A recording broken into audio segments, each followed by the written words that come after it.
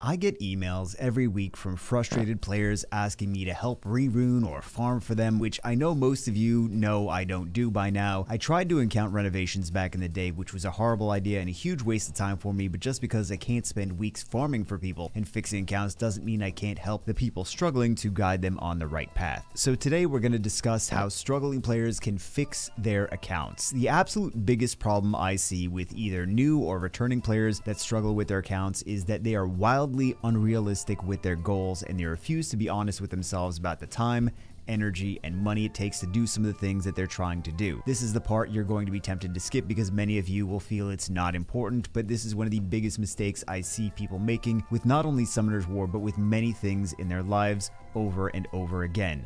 Understanding the situation you're in and being realistic about what effort needs to be made to get whatever results you're looking for, both in Summoner's War and in any area of your life. So back to Summoner's War. First and foremost, you need to be brutally honest with yourself about what you're hoping to achieve. There's no wrong way to enjoy the game, but you must have realistic goals and be honest with yourself. If your goal is to casually have fun, spend little to no money, and not take PvP too seriously, then that's fine and probably the healthiest goal in a 9-year-old pay-to-win gacha game, where the odds are already stacked against you and you can easily achieve that goal of playing casually for fun and not worrying about competing too much. If your goal is to compete at the top level of PvP, whether it's RTA, Guild Siege, Arena, etc., then you need to determine realistically how far away from achieving that goal you are, how long it's going to take to get there, how much money and resources will be required, and if achieving that goal will actually make you happy or not. For example, I know many people that have made goals to compete in G3 Siege and be top 100 in RTA, spend thousands of dollars to build their accounts, had automation software farming 24/7 to maximize resources, and when they were finally playing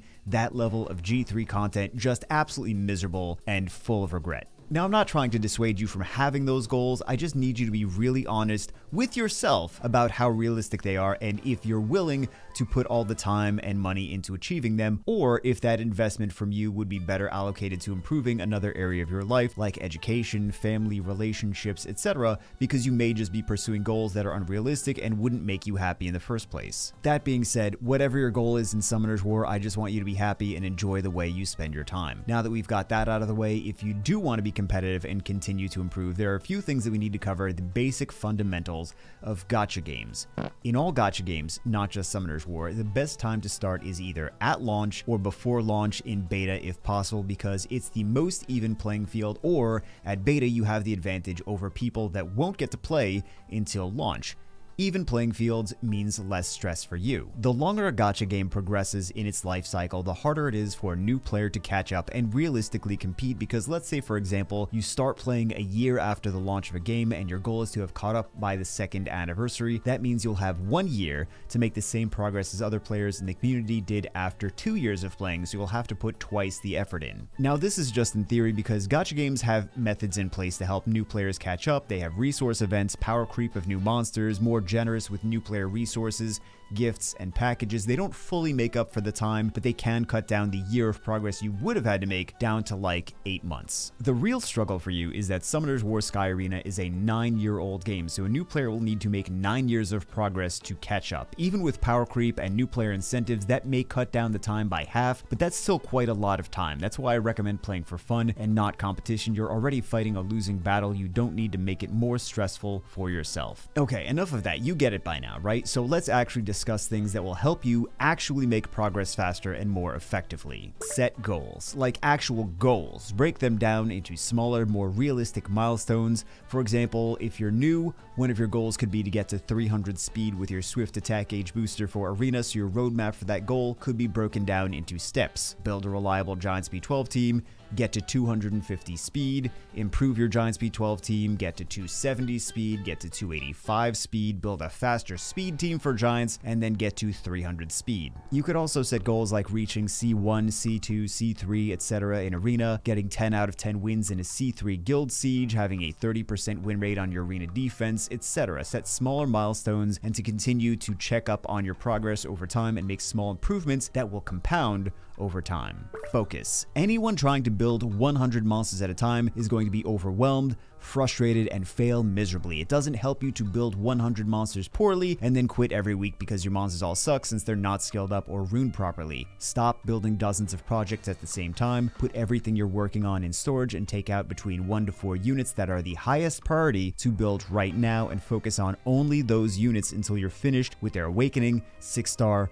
runes, artifacts, gems, grinds, and skill ups. Don't allow yourself to move on to new projects unless you're finished with your current projects. Create a schedule. Just like you do at the gym or at work, you can create a farming schedule split for Summoner's War. This might keep you from being burned out or bored, even if it's something as simple as this example right here, where you do Giants on Monday, Dragons Tuesday, Necropolis Wednesday, Punisher's Crypt Thursday, Steel Fortress Friday, R5 Saturday, and Rift Beast Sunday. It's super easy and it will keep your account from becoming unbalanced over time, which is a problem for a lot of casual players, having unbalanced accounts from farming only 1 or 2 things constantly and neglecting the rest. Maximize your free resources. This obviously starts with Summoner's Way and doing events, TOA, and mock battles at its very basic, but it also really emphasizes guild content, which is a large stockpile of crystals, runes, scrolls, and more if you aggressively farm Siege, Labyrinth, King Slime, and Guild Wars. There's a very noticeable difference in a free-to-play account that aggressively farms guild content versus a free-to-play account that does not. Guild content farming can easily generate over $100 US worth of free resources every month, and that's on the low side. This also applies to Interserve Arena, but to a lesser extent because Interserve Arena is mostly just free scrolls. Don't neglect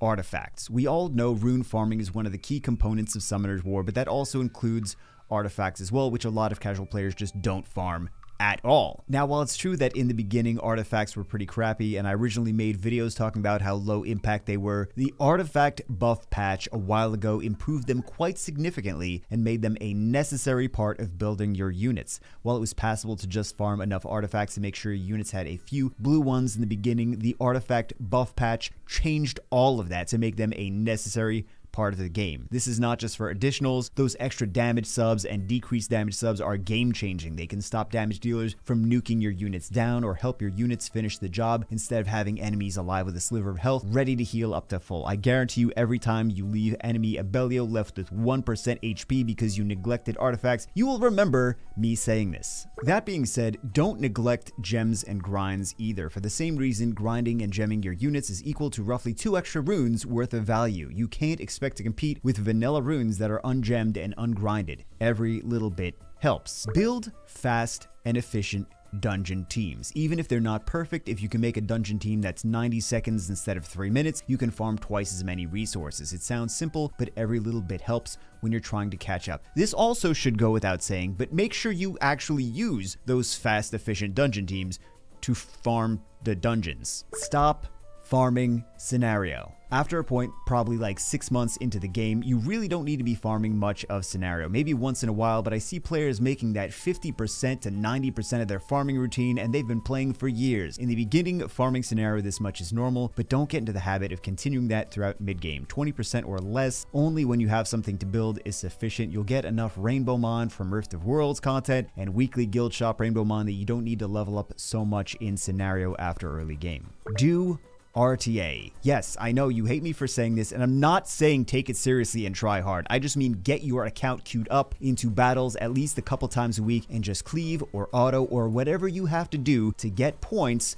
to buy scrolls. That's right, get scrolls. They're cheap in the RTA shop, and the more Comtois sees actual players doing RTA, the more they may be incentivized to remove some of the non-player bot accounts they use to reduce queue times. It really doesn't even matter if you win or not. Just try to get points from those random achievements every season. Even if it's like 50 to 100 matches, it's free scrolls, and when winning isn't the goal and just completing matches is, it's a different mindset. You don't get as mad for losing because, like I said, winning wasn't really necessarily the goal in the first place. Raise your standards. The easiest way to do this is to go through at the end of every month and clear out the 10% of your runes, artifacts, grinds, and gems that are the worst value. You can do this easily by sorting by grade, removing slot 2, 4, 6 flat stats, aside from speed, of course, slot 6 resistance in most cases, or runes that make no sense with the stats, like blue endure runes with crit damage and flat defense subs, or swift runes that have no speed. Use technology as leverage. So, the hyper-competitive people you are competing with in Summoner's War at this late stage of the game will absolutely be using many forms of technology as leverage to beat you. If you are trying to casually farm manually and calculate runes and strategies by hand versus other players using automated 24/7 farming with databases, speed tick calculators, and repositories of player data and more, you stand little to no chance. It's like a green belt in karate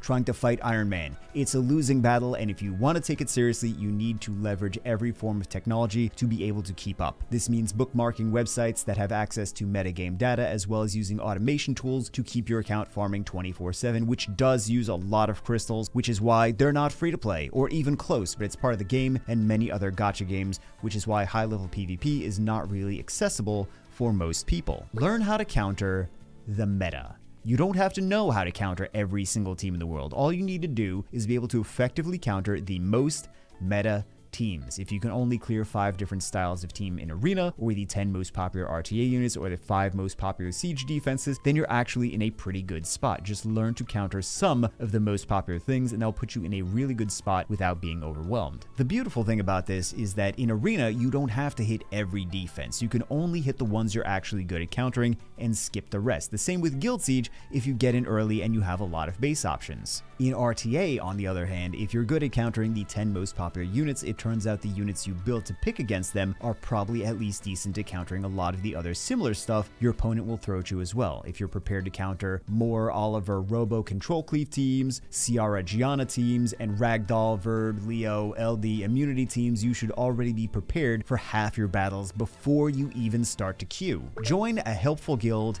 and communicate with them. This is kind of hit or miss because half the guilds out there just like to yell about contribution and members not hitting lab stages, and those are usually the guilds that have a revolving door with people joining, getting sick of being yelled at, and leaving. But a good guild will collaborate together and help each other grow and improve their gameplay experience. Okay, I'm done talking now. Good job for sticking through it. Even if you take a few things out of this video, your account will be much better for it. So have a great rest of your day. Hope this was helpful, and I will see you as always in the next one.